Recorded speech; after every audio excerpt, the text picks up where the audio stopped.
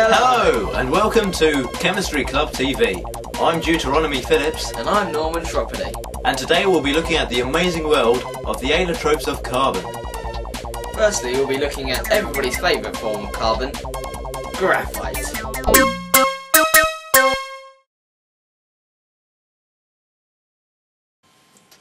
What are you drawing there, Norm?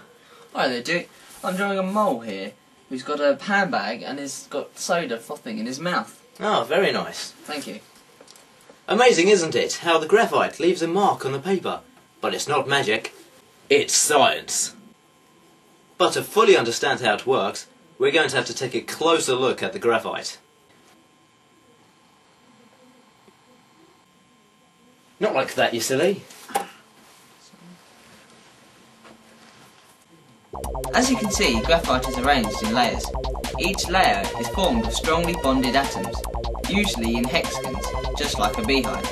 But the bonds between the layers are weak, meaning that they can slide over each other easily, and therefore leave some of it behind on the paper.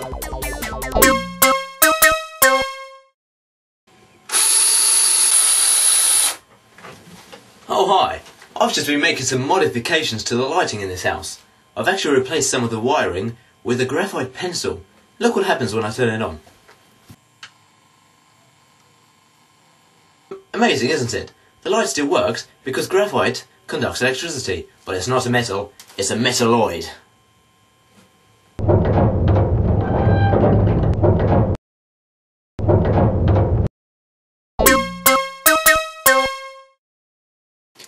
Buckminster fullerene is a newly discovered natural allotrope of carbon, whose atoms are arranged to form a complete sphere. You may have seen a sphere before in its common form as a football, much like this one. A buckyball is only 7 to 15 angstroms in diameter. That's only about a billionth of a metre. That's even smaller than this pea. No real use has been found for Buckminster fullerene yet. Which makes it pretty boring and useless, really. On to the next one.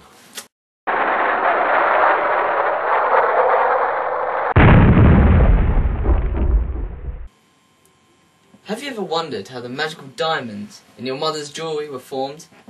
The answer is probably no, but here in this show, we're going to tell you anyway.